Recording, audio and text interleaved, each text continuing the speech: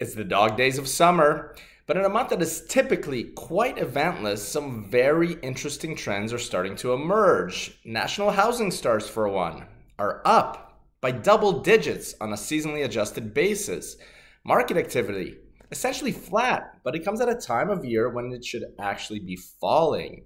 And with everything that's currently happening politically, socially, and economically, the best advice that I can give you is get the popcorn out, because the next few months are going to be very interesting.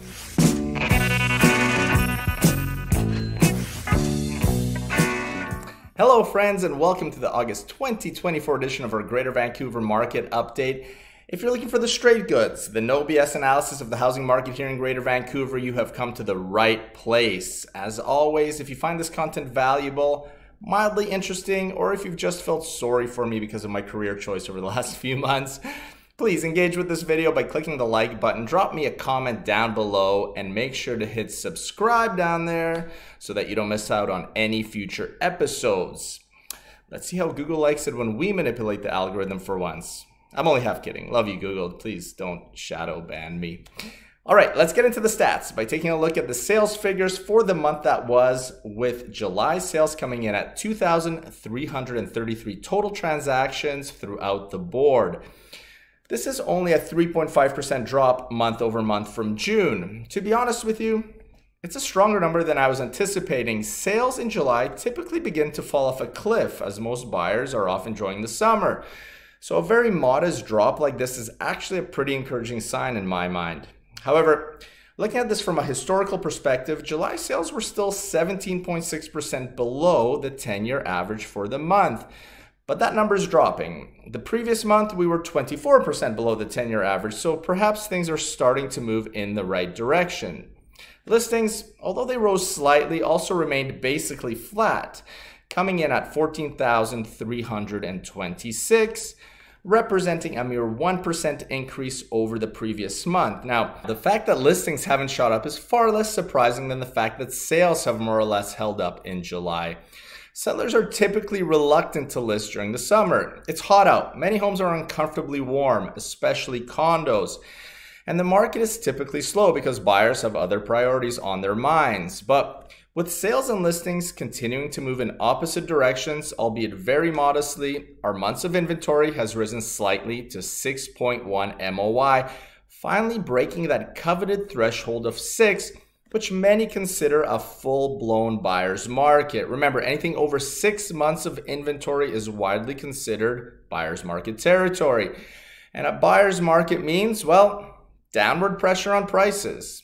And the GVR home price index for July, as a result, fell for a second consecutive month to 1.197 million, which represents a 0.6% drop from June. So a cresting on the price graph has begun to emerge, but as you can see on your screen, there have been several of these humps over the last 24 months, and there are certainly indicators that would make one question how long of a runway this current trend has. For more commentary on that, please check out our editorial segment called Boots on the Ground in the next few days on our various social feeds. And if you're watching this on YouTube, you know how this goes. That section of the update starts now. These boots are made for walking, and that's just what they'll do. As mentioned in the intro to the stats portion of this update, I truly think that the next few months will be some of the most fascinating of my 14-year career in this business. Ever since the Bank of Canada started hiking rates back in 2022 in an effort to curb inflation and slow the economy, the buzz phrase that we have all been hearing is soft landing. Well, by lowering rates in back-to-back months in June and July of this year, the Bank of Canada has effectively just put on the seatbelt sign on this flight. We have now officially begun our final descent, and we're about to find out if Tiff Macklem and his governing council at the central bank can bring us home in one piece. Since the beginning of this process, Mr. Macklem has been steadfast in his messaging. Number one, that there will be pain, that this economic period will not be pleasant for many Canadians. Well, he's 1 for 1 there so far because he hit that one right out of the park. Number two, that the Bank of Canada will be extremely patient before making the decision to start cutting rates. That's an interesting one. Because although most people had thought that a rate cut or two were in the cards for this year, many were surprised, including myself, that the first one came as early as it did in June rather than in the fall. And number 3, that when rates do begin to come down, the Bank of Canada will do it slowly and carefully so that inflation doesn't rear its ugly head again. But all of a sudden, we've had 2 back-to-back rate cuts, which in many ways came earlier than expected, especially since the Fed in the US has been reluctant to lower rates at all to this point. Which brings me to the topic of September the 4th, aka Judgment Day. Yes, this is the date of the next scheduled interest rate announcement by the Bank of Canada. And now all of a sudden, most pundits are leaning towards us seeing yet another interest rate drop. But I'm very much on the fence about calling this one. I didn't think that the one in June would happen so soon, but when it did, I immediately predicted that we would see another one in July. My theory was that if they pulled the brakes that early, it means that they were probably seeing troubling trends in the economy that they weren't expecting so early, and they needed to pull the nose of the plane up very hard. But 3 in a row? I tend to think that they may want to sit back and see what effect these last 2 rate reductions have had on the economy.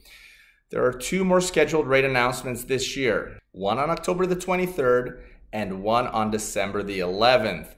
And no matter what happens in September, I do think that we will see at least 1 more rate drop this year and maybe even 2. So what effect has this sudden downward trend in rates had on the market? Well, after a very lackluster spring, where as I mentioned in last month's update, we were sitting on the highest number of listings we've ever had at one time, we ended up moving 5 properties in 4 weeks since that July drop. So yeah, there's definitely been some sentiment that we have finally bottomed out and that we're about to reverse course back in an upward direction.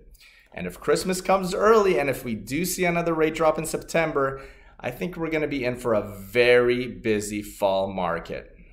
All right, that's it for me for this month. I hope you and your families enjoy the last few weeks of summer, and I'll catch you right back here in about a month's time. Take care, everyone.